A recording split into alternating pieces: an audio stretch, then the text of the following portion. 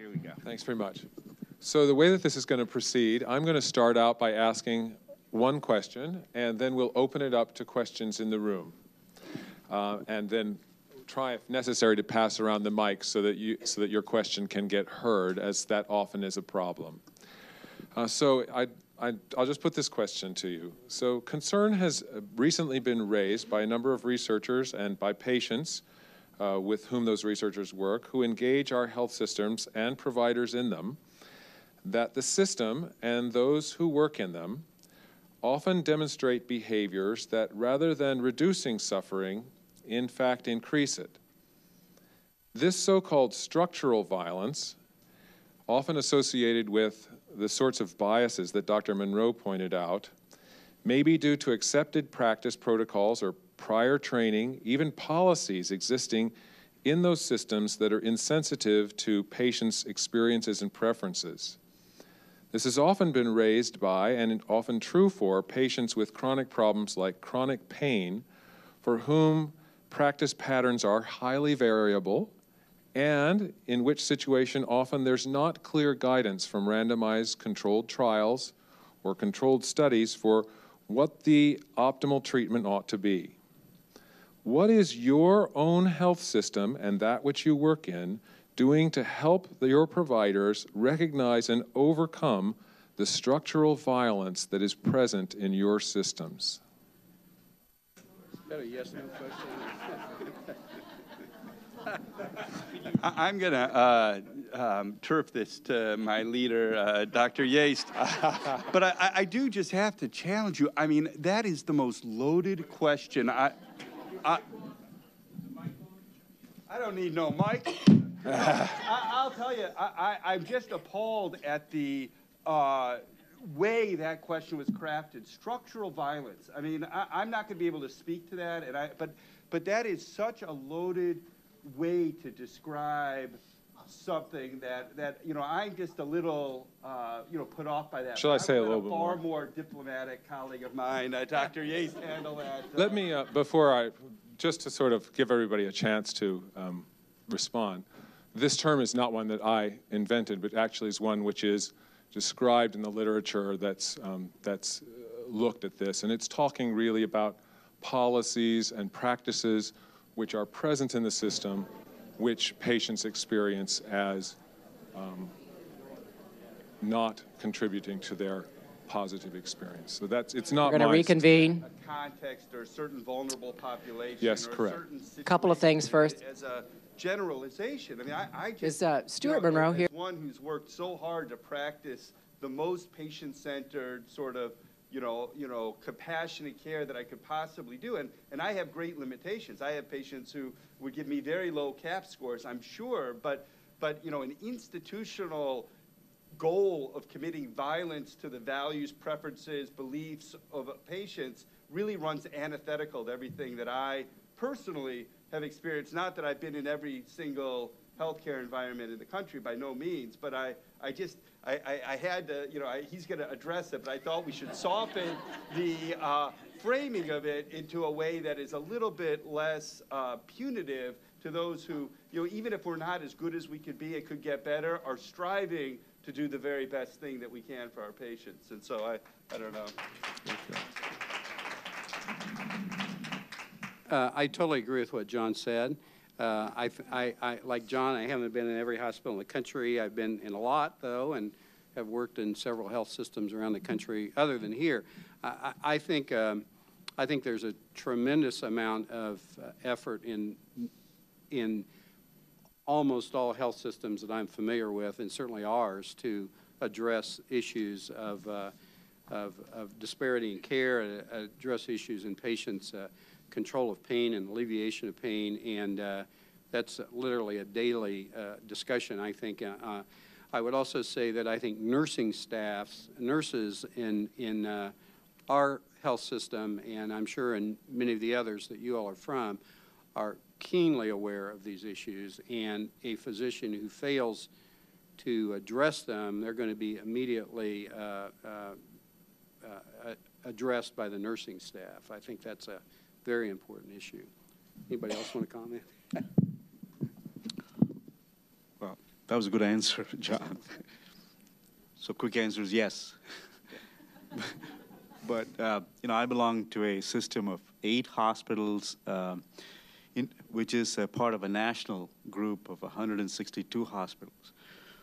So how do we become an integrated system addressing a specific issue here, which is pain management in a patient population with chronic pain? And though there are no great answers nationally, there are some pain guidelines, and I represent the IRB, so we have a local consortium of pain specialists. They got together about 1.5 years ago and came up with a plan to bring all these folks together to decide what's the best pain management for different aspects of pain, neuropathic pain, different musculoskeletal pain, etc. In my day job, I'm an oncologist in practice. A big chunk of the practice is pain management. But I hand off these patients after they reach a certain threshold to get other people involved. I think the answer is probably not the most science. When you look for evidence, absence of proof is not proof of absence. The issue here is listening, which we heard over and over and over again today. A patient's pain is not just the physical pain. There's a lot going on behind the scene which causes the pain, and that has to be looked at. It could be their educational background, it could be their home, it could be their transportation, name it. There's multiple factors. It's not just the pain medicine. So as a consortium, we need to, meaning the group here has to look at both the physical, mental, but also the environmental pain infliction. And ultimately, it's not the structural violence. We are clunky. I think one of our speakers mentioned earlier, the ugly underbelly of medicine. Well, it's ugly, all right. And you come into the system, it's pretty clunky, all right. It still works. We just need to smoothen it and make it less clunky. Could you repeat the question? No. I think almost everybody that goes into the healthcare field goes in for good, honorable reasons. And I think everyone that does also has ways to improve and limitations.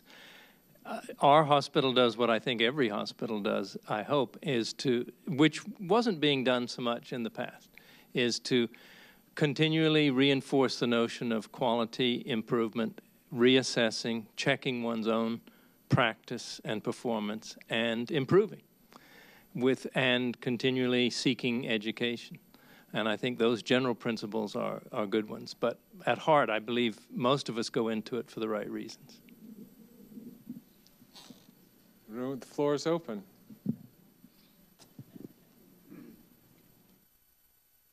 It seems to me, though, that we're talking about communication without talking about teamwork. And it seems to me that the most important teamwork is the relationship between physician and patient, or practitioner, client, clinician, and so forth. And engendering teamwork takes a lot more than simply listening. And I think getting that teamwork is what enhances care and enhances wellness and that kind of thing far more. And I'm wondering if anybody has looked at it from the standpoint of developing teamwork and then what you might do about that in the training of physicians as well as in the practices. The group practices, which are now the most only thing, as well as within hospitals. Well, if you used to watch House, he always had his team. Remember that?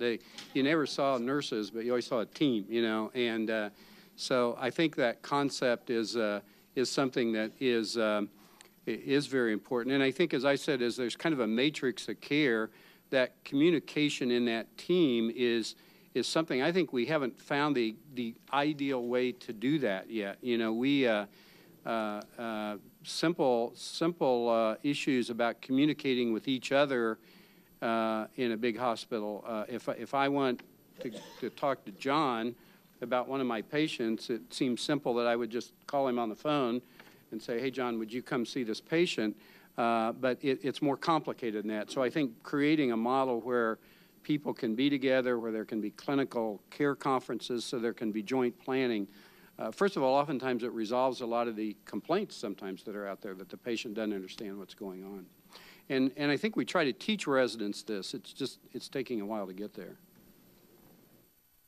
I think there are two divergent streams that I've observed over the last 20 years. One is that when I started in medicine, I mean, the nurses were intimidated to talk to the doctors or to raise, issues to the doctors. And there's a much more level playing field across subspecialties in the delivery of care to patients with physicians, nurses, social workers, educators, physical therapists, et cetera, having much less of a hierarchy and more of a teamwork mentality. And I think that's very good.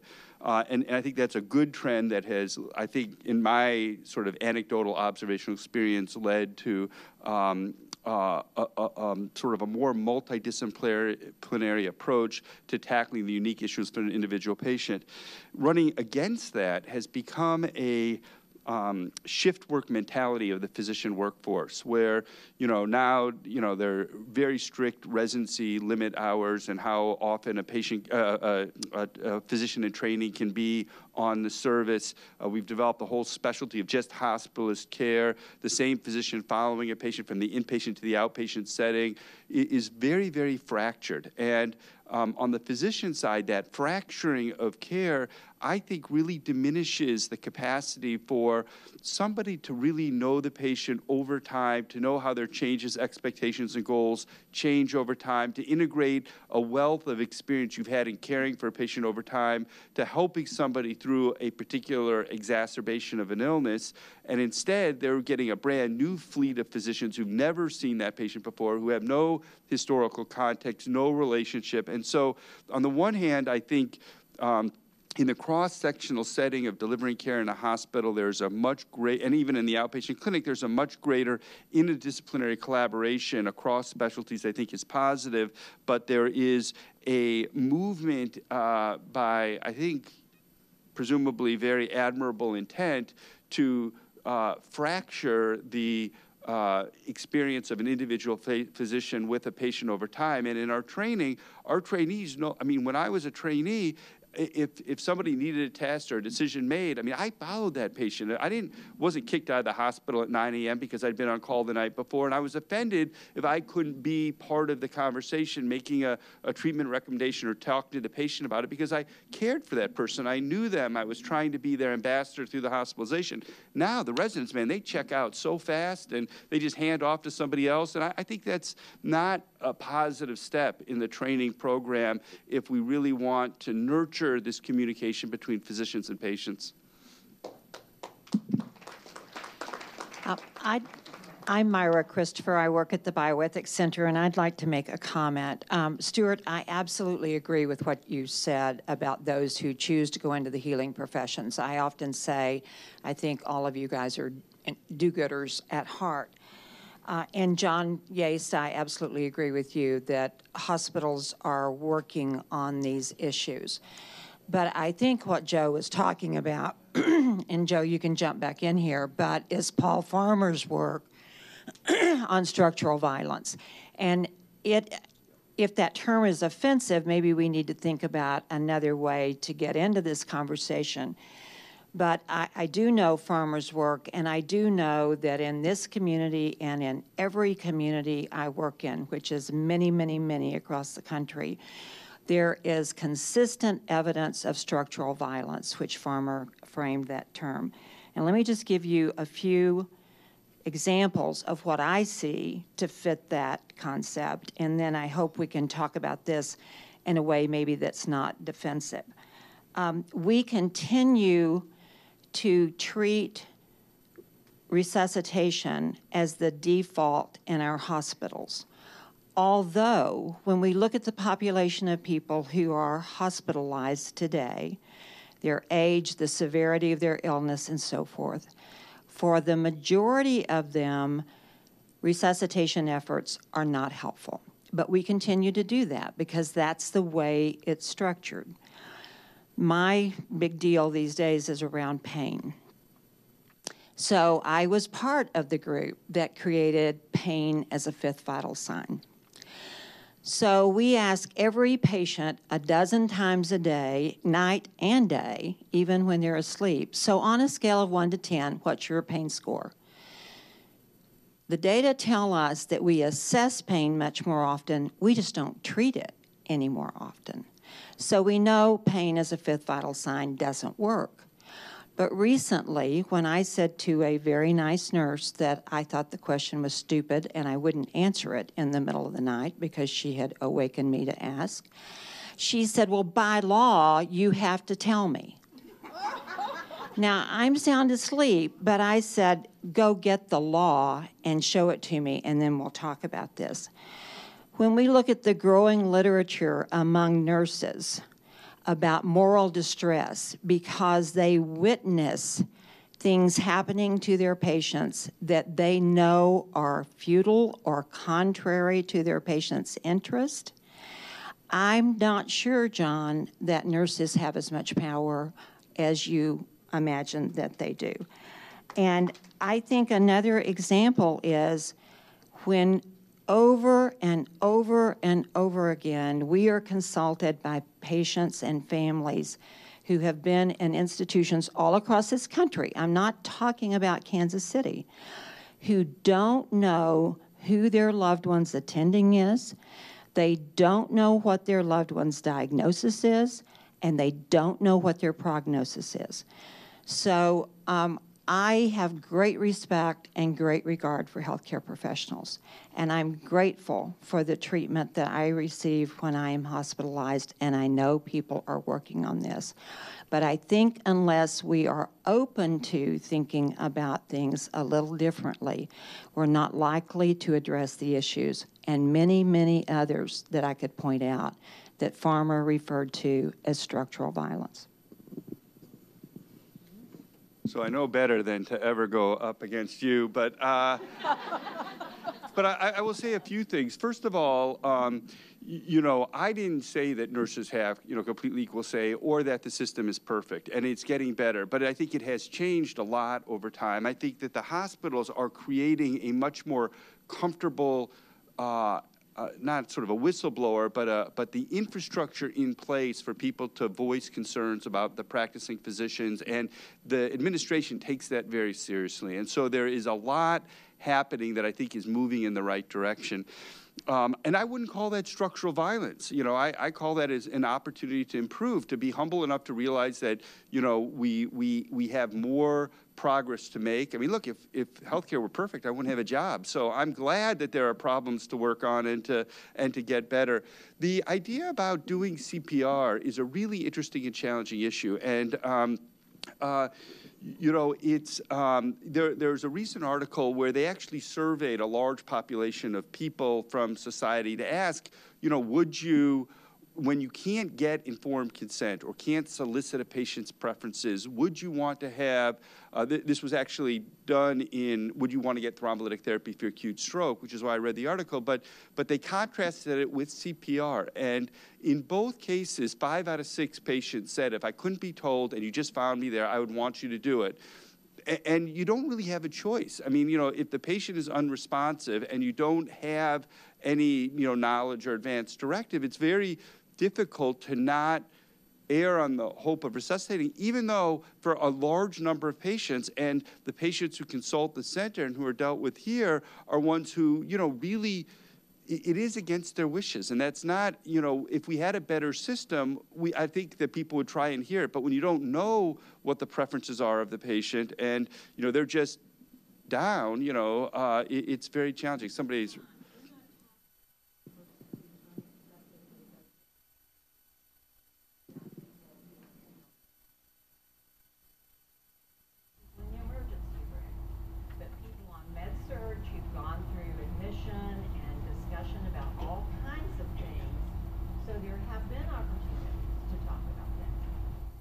Well, and I look, very few entities have done more to make sure that patients' preferences, when the time is given to solicit them, get represented and get carried and get transferred across state lines and all of that. So, I mean, I think that's extraordinarily important work to have done and to have accomplished. And, you know, I mean, it is a failure. You know, we have failures when we deliver healthcare. There are mistakes. And, you know, doing resuscitation is a failure in healthcare delivery if that's not aligned with the patient's goals and values. And we have to treat them as errors and as medical errors, and to work on systems in place to do that. And you know, I embrace that. We have several people wanting to get in the conversation here, so. I think I'm in line. This is, however, to expand on this issue about what we can do to make communication better. And this is also a stealth agenda for the Center for Practical Bioethics, which has done so much work in developing and promoting the use of advanced directives and durable powers. So, Dr. Spertus, you talked about the 2 stroke drugs, right? And part of the one with the higher risk, but the risk of bleeding, but the one that is more likely to One drug, to use it or not. use it or not. Now, we use advanced directives for end-of-life, you know, refusals of treatment or requests. But why would it not be possible to think of advanced directives over a broader spectrum? So you have a population of patients whom you know to be at elevated risk for stroke, and you know that when they're not actually having strokes. This is before anything happens. So why couldn't we expand our use of advanced directives for specific patients at specific heightened risk of, I don't know, strokes or diabetic crises or who knows what, sickle cell crises, whatever, right?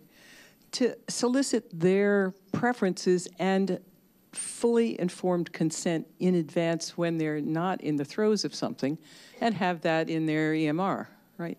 That's not hard to do. It would be a major agenda, but it might make a great deal of difference in exactly the situation you prescribe.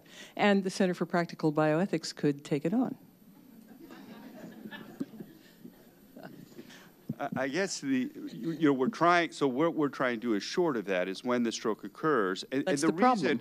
well, Right. yes and no, because if you think through the implementation challenges, right? So a stroke happens, you essentially have to present to the hospital within 2 hours. You have to be treated within 60 minutes. You've got to get treatment within 3 hours of the onset of the stroke. And just the practical implementation of finding that piece of paper, getting it sort of done at a place where... But we have EMRs now. We don't need a piece of paper.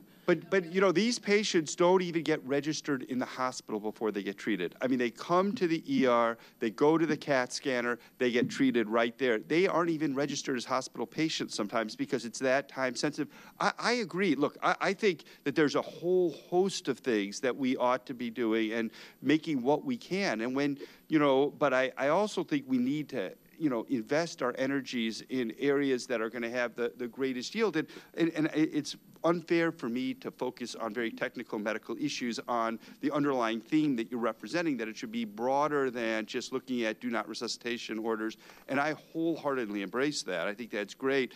The particular example that we were talking about, sometimes there are catastrophic, I mean, stroke is like really the stroke of God coming down and causing immense disability, and it happens so fast, and treatments have to happen so quickly, and you know, it's very challenging, and some, you know, I just don't know how we sort of circumvent that, although I'd love to be able to do it.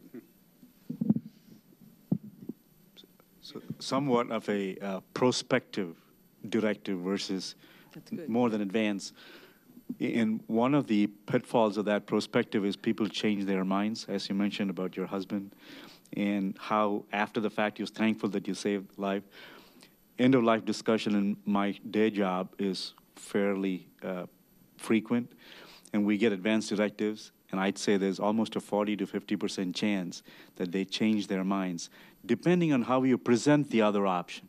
So I don't think it's changing their minds because they said, oh, this is now end of the road, I need to change my plan now. I'll give you an example. I had a patient who was a preacher in town and had given an advance directive, had gastric cancer to the liver, had made it very clear that at end of life he would not want to come to the hospital, wanted to be peaceful at home. Well, his family found him confused, brought him to the hospital. This is while on hospice care. And they found that he was in renal failure. So after a few treatments, his uremia got better. The renal doctor came in, recommended dialysis. Dialysis was done. Second day, he felt a lot better. So now the whole advance directive was not practically applied because the presentation was, I think you heard Dr. Dixon say earlier, the radiologist came in and said, if I put this in, you'll be in more pain, and I'll relieve your renal failure. So the nephrologist didn't say, I will extend your pain and discomfort. They came in and they did their job. So the fragmentation in care is lack of a primary physician to follow through the whole process. There's no continuity to follow through that advance directive. So those prospective documents get lost in that immediate decision-making capacity.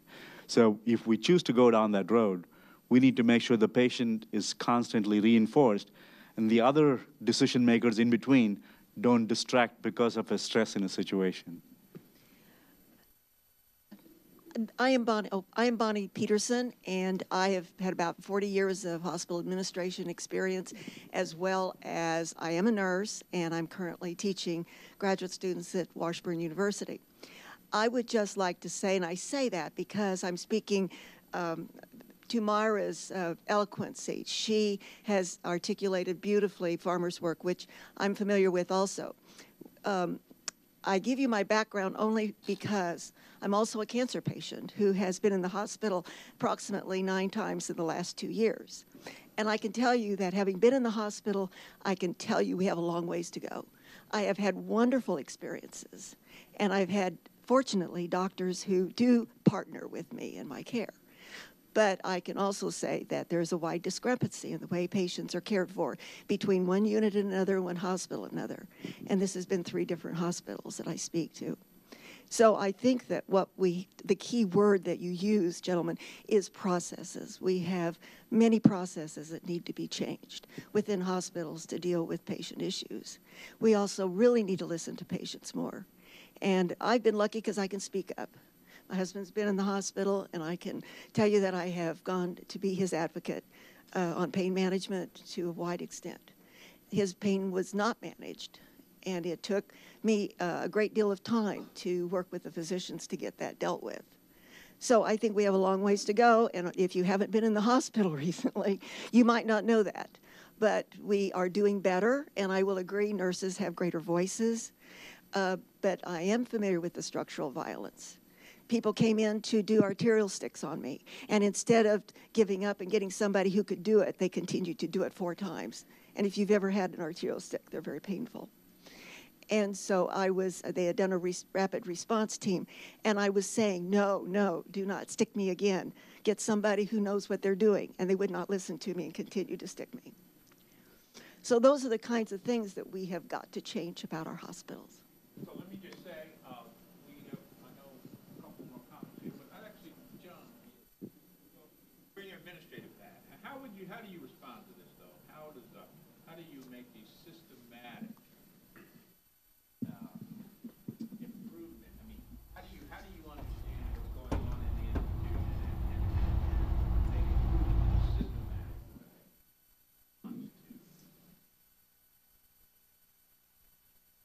Well, I would need a crown, number one, because the authority isn't quite as great.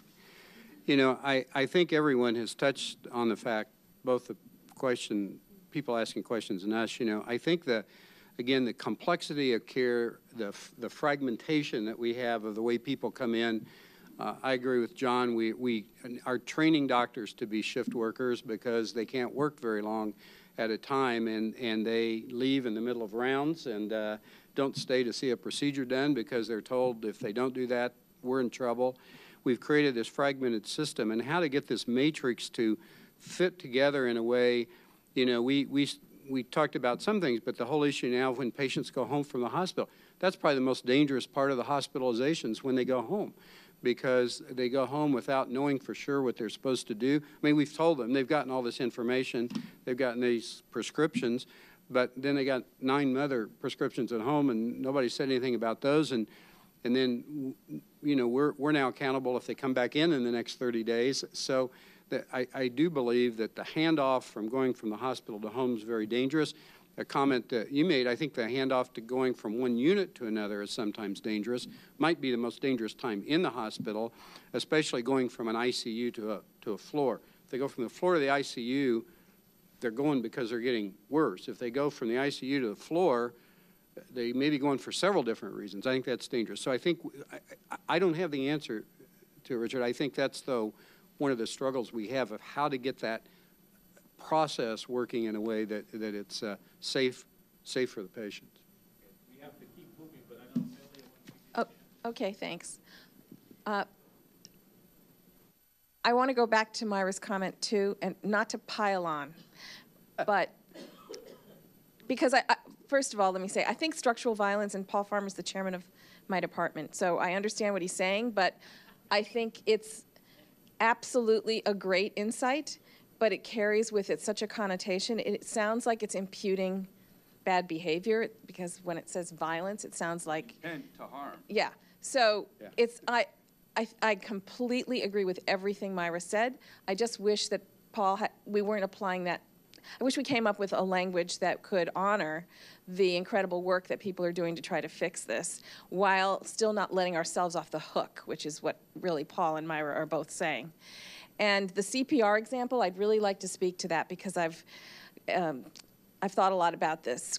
Craig Blinderman, Eric Krakauer, and I wrote a paper that was published in JAMA in 2010, in which we said, we didn't use the word structural violence, but we said, but that's what we meant, Myra. We said there was a moral problem when the way in which people go and ask about whether or not you want CPR, whether you want to be a DNR, the way in which that is practiced across the country is violent. It is doing harm. And we actually, in a kind of funny way, I hadn't thought about it till just now when we had our lunchtime conversation, John, in a sort of way, our remedy was similar to what you've been doing. You've been stratifying clinical risk and saying, let's match the treatment to the likely clinical risk of different patients, tell them their risk, and let them talk about their preferences. Well, without realizing we were doing the same thing, but we weren't stratifying risk. We were stratifying likely benefits and harms of CPR. And in this paper, we laid out 3 different levels of likely benefit and harm, and we said we should not be using the default we're using now for all 3 levels, and if we apply it across all 3, we are doing harm.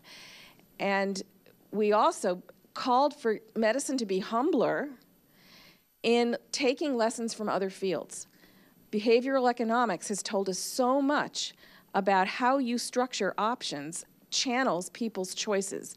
And there's no excuse for us not to be thinking about what we've learned from behavioral economics for how we structure, and there's that word again, how we structure choices so that they can are more likely to benefit people than to harm them. So I really think we have a problem. I think all of you are actually trying to solve it. I think maybe the word Paul used is very, very off-putting, but the issue is very real, and we need to be humbler and use other disciplines. Systems engineers as well. You know, Harvard, MGH did a lot of improvements by teaming with systems engineers from MIT and revitalized reduced waiting time, for example. So looking outside of medicine and teaming, to use that word, with other disciplines. So thanks for giving me the time to make us late. Great panel. Thank you. Thank you. Thank you, Dr. LeMaster.